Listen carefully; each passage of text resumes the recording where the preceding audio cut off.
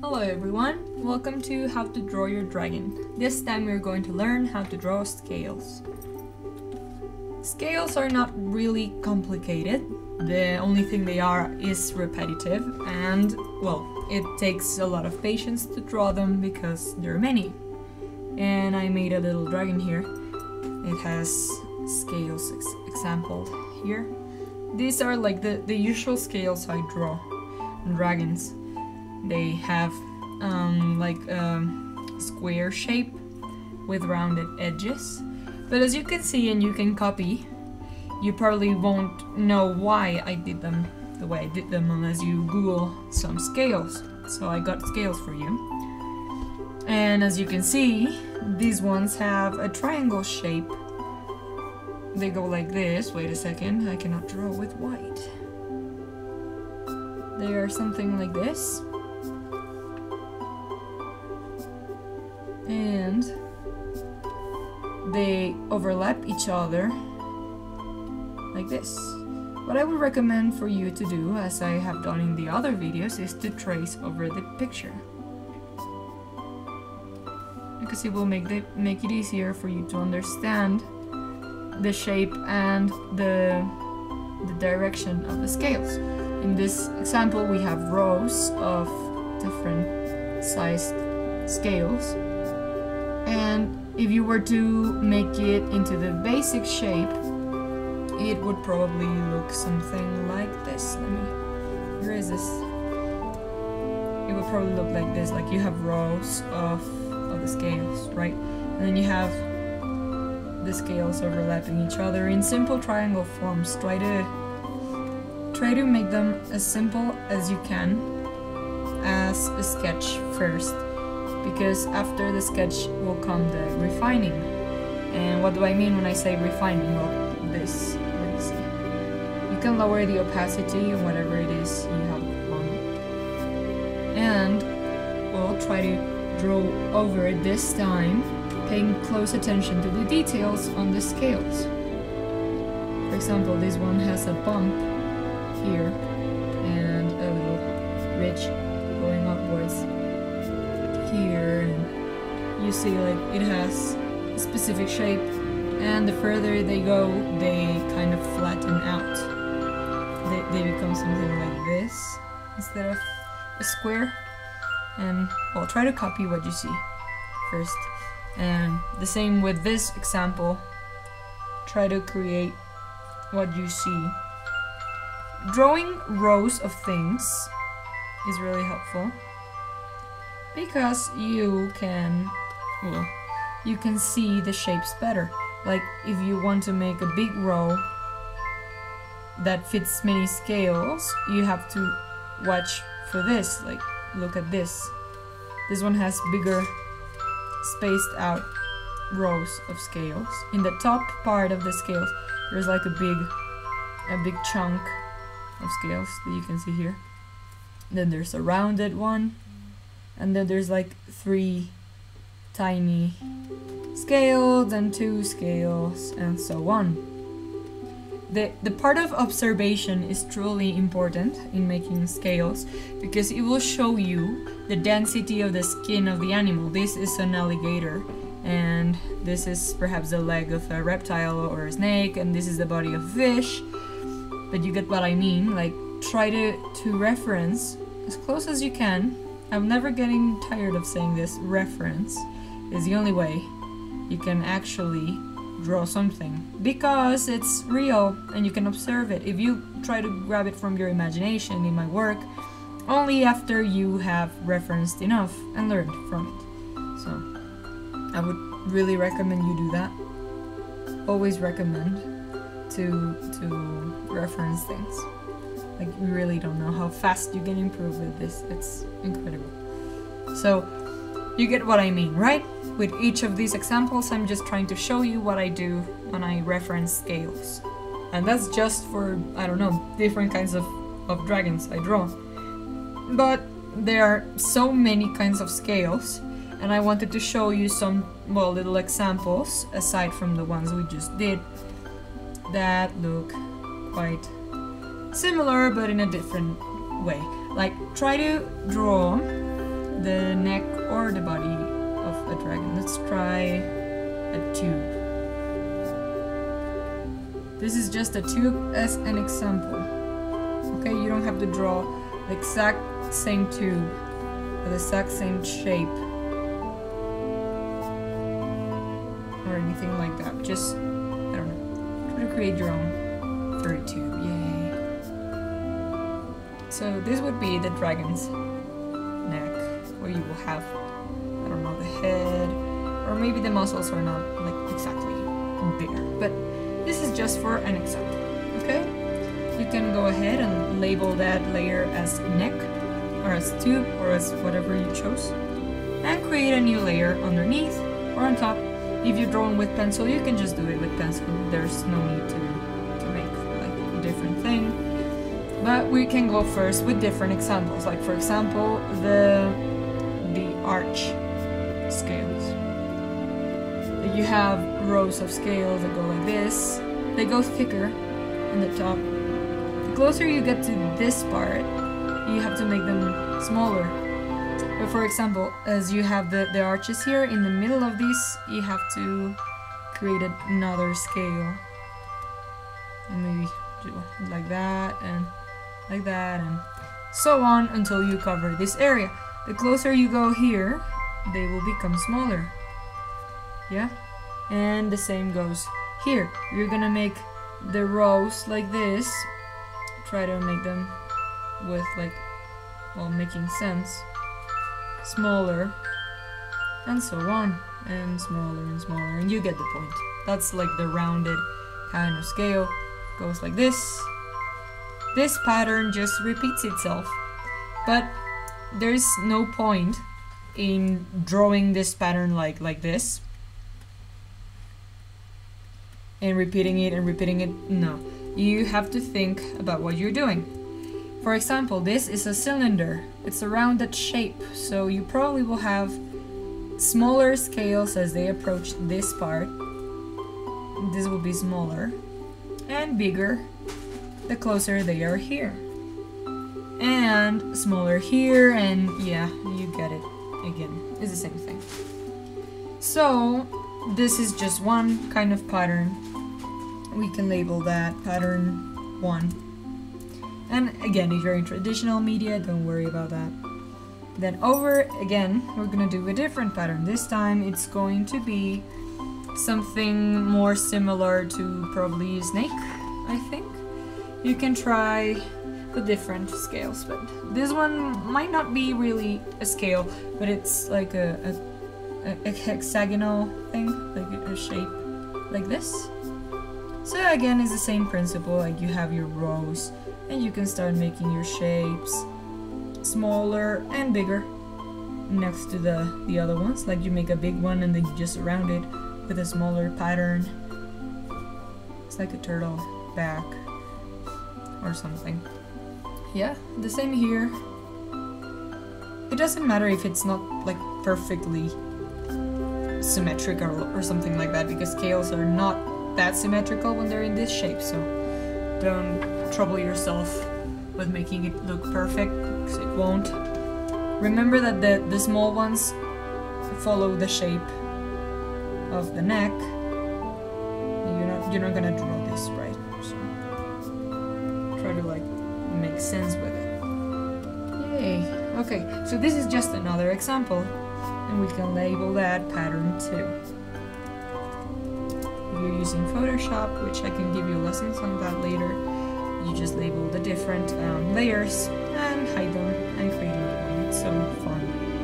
Okay, now grab a different color, and this time we're going to make a different kind of scale pattern that's a flat scale pattern. For example, this could go like a little bit here, and you can make little triangle shapes. You'll see why, don't worry. Where this connects, where this little point connects, where this connects, you'll make a line, a curved line. You see? It looks really pretty.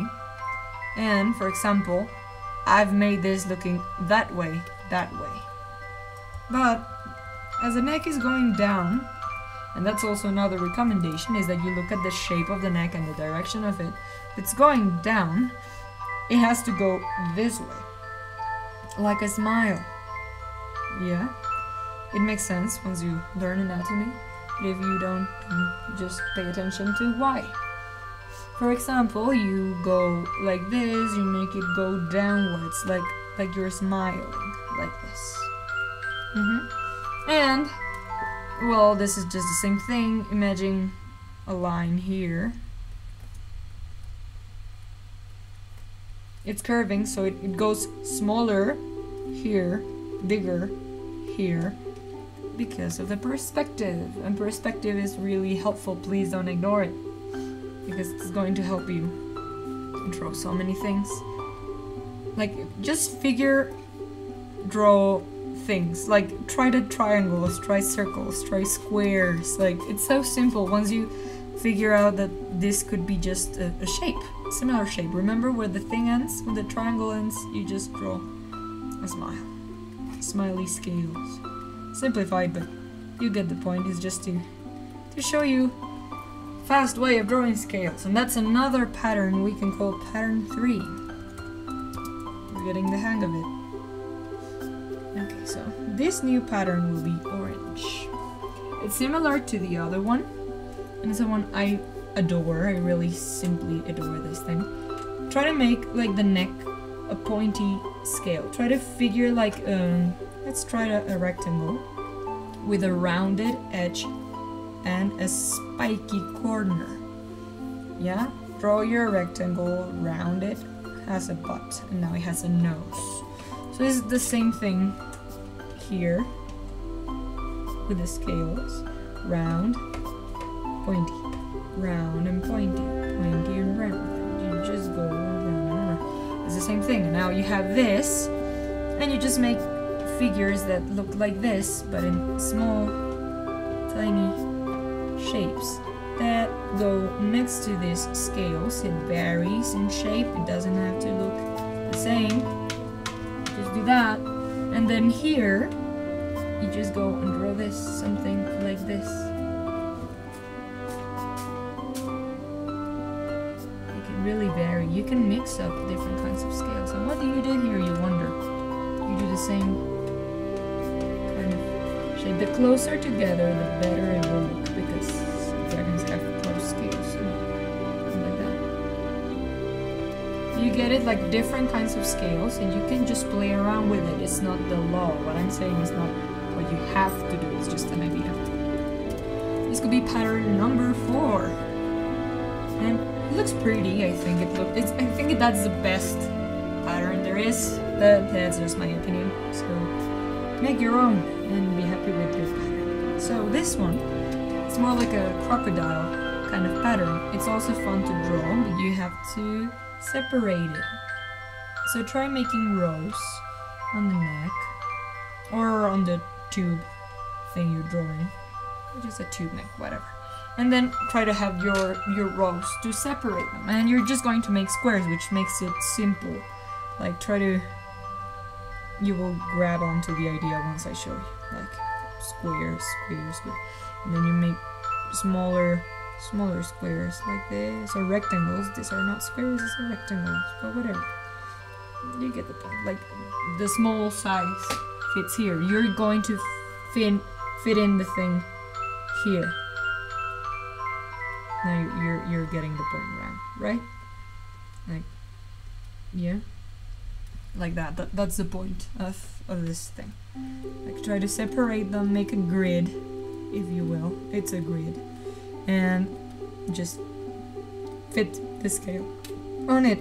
Like, make it, I don't know, a rounded square thing. And it's the same thing here. You don't even need the grid anymore once you get the hang of it. And that's like a crocodile skin, a Godzilla kind of thing, very thick and strong. And I really like that one too. So this is a pattern number 5. Yay, we have 5 patterns now. And for the last things I wanted to show you is perhaps the plates on the neck of a dragon. You can make the neck a little lighter, so you can draw on top of it with no problem. And there goes something that's fun. Try to figure out the neck goes like this, right? So you can make lines as simple as this and plate them over. Ta-da! Yay! Plated neck, see? Now you can have like a different line and details and whatnot. Like that's one kind of neck. The other kind of neck is like simple snake thing. They go closer together. Most cartoon dragons have this, I think.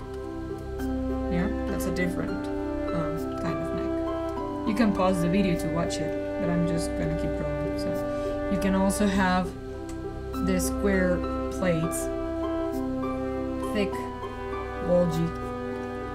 Also, some dragons have this. Like, there's so many kinds of scales. Really, so many. It's impossible to draw them all. But what I would recommend for you to do is just Google them. Like, literally grab pictures of scales of animals and have fun with those things. Because they look pretty once you have them in color. As you can see here. Now I cannot find my head. Where's my head? No.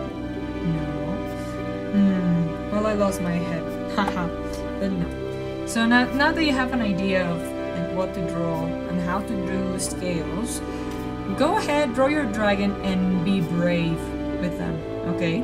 And just a few tips I have. For example, if you have a big dragon facing like, I don't know, you have the head of the dragon and he's close up, and you're making a comic or a picture or whatever, this is your drawing, this is your dragon, he could have scales and look really good, even in the head, the face, you can make them in their heads, like I don't know.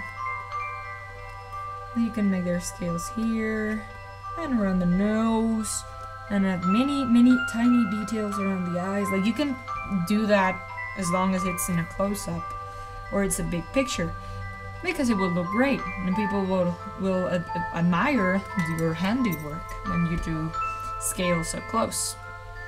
And I will show you some artists that I've already shown you before in the description below that draw really pretty scales.